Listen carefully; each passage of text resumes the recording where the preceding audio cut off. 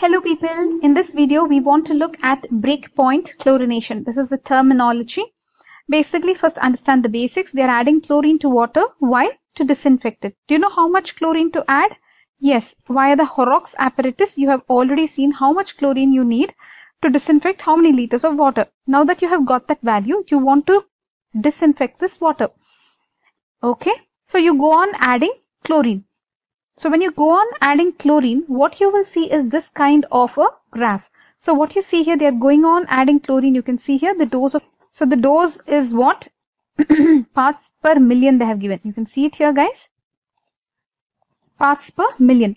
And you understand one thing here. Let us say this is dirty water, okay? And this side you have clean water.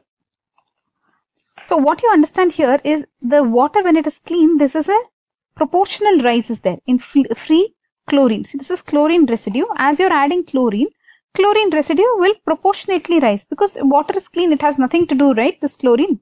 So this is going to be, what do you call this? Do you call this as a linear curve? Okay. Now what happens if the water is dirty? So this part of it is dirty, let's say. Okay. So what is happening here? There is no chlorine residue at all. Okay. Yes, residual chlorine has two types. Residual chlorine has two types. You have combined residual chlorine, okay, and then free residual chlorine. What is FRC? Free residual chlorine, combined residual chlorine. This free residual chlorine is much more capable in disinfection, okay. But this one, as of now, it is building up because there is the water is becoming clean, right? So free residual chlorine is going on building up as you add more and more chlorine. You understood, right? Once the water has become clean, right, and you are adding, still continuing to add chlorine, the free residual chlorine goes on increasing because it has nothing to do. Anyways, initially when the water is dirty, what is happening? There is combined residual chlorine. See here, no residual chlorine. Then combined residual chlorine is going on increasing. It is combining with ammonia. Ammonia released by all these bacteria. So you have chloramine here. That's what they have said here. Chloramine. Chloramine has some disinfection ability, but not as good as this free residual chlorine. Okay. Then what happens? There is a fall in the chloramines. As you continue to add chlorine, there is a fall in the chloramines. The same chloramines that got formed here are getting destroyed here. Basically, in the exam, what have they asked you? They have asked you what is breakpoint. This is the breakpoint when further breakdown of these chloramines is not possible. This is irreducible. This part is irreducible. And after that, whatever chlorine you're adding, it is giving you free residual chlorine. Free residual chlorine means what? So you took chlorine, you have added it to water. The water is so super clean, it has nothing to do. So it will form free residual chlorine. Okay. H plus, OL, OCl minus, all these. Okay. So here you have free residual chlorine. So if somebody asks you breakpoint chlorination, what will you write in the exam? See, first of all, there is a rise in the combined residual chlorine as you are adding chlorine. First of all, there is no rise. Then there is a rise in combined residual chlorine. Then there is a peak. Then there is a fall in the combined residual chlorine. And then what happens? There is a rise in the free residual chlorine. The breakpoint is this, at which the chlorine demand has been met and free residual chlorine starts appearing in the water. This is breakpoint chlorination. So this indicates the point where all impurities, reducing compounds, organic compounds, ammonia are all oxidized. Okay.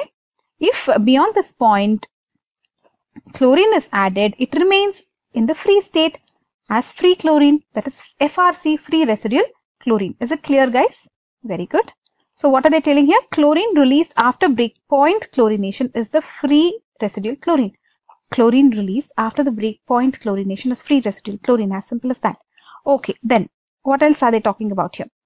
So just let's recap what they said. What they said is, first, no residue, rise in combined, there's a peak, then there's a fall in the combined, then at the breakpoint there is a rise in the free residual chlorine.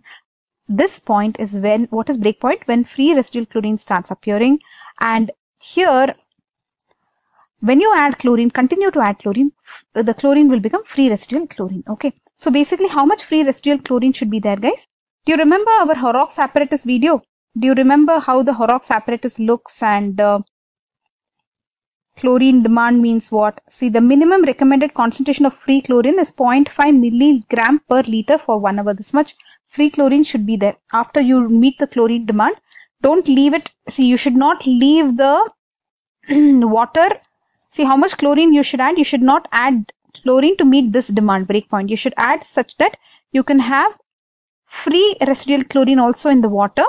And how much is that? 0.5. 0.5 guys, don't forget, say 0.5 milligram per liter of water. You should have free chlorine. You should have this much. Okay. So when you're calculating how much chlorine to add, you should consider not just the chlorine demand. You should also consider the free residual chlorine. Okay. And then calculate. Did you understand, guys? See, chlorine demand is met here. This is chlorine demand. At the breakpoint, chlorine demand has been met. Right? So at this point, all impurities, reducing compounds, etc., ammonia, everything gone. So this is the chlorine demand which has been met. But add a little more chlorine so that you can have 0.5 milligram per liter of water. You should have residual chlorine. There is something called as the orthotoluidine arsenide test, guys. You remember this? To check the amount of free residual chlorine. And this is the chloroscope. Do you remember this apparatus? This chloroscope will, you'll have to color match it to check. Look at this one. Read this. By the color you can decide. This is an ideal apparatus for estimation of residual chlorine in water. Okay. See here they are saying that more yellow means more chlorine residue is there. Anyways guys, did you understand breakpoint chlorination means what? When the free residual chlorine starts appearing, all the impurities are gone in. At this point, all the impurities are gone. There is one statement here, please listen to this. Breakpoint chlorination achieves the same results as superchlorination in a rational manner, and therefore it can be construed as controlled superchlorination. So breakpoint chlorination is construed, they think that it is nothing but it is similar to what? Superchlorination? Yeah, controlled superchlorination. Now you'll ask, what is superchlorination then? Basically in superchlorination, what they do, they add more chlorine so that they can achieve faster disinfection. So you're adding excess, that's not good, right? What if you want to add specific amount so that you want to achieve that drinkable kind of thing? 0.5 milligram per liter is your target. You don't want more than that, right? So you can do breakpoint chlorination. So I think the superchlorination they do for heavily polluted water or something. Let's take a recap, guys. In this video, we wanted to look at what breakpoint chlorination is. Basically, chlorine is added to disinfect water. So here you are adding chlorine, you can see, and here this is the residual chlorine.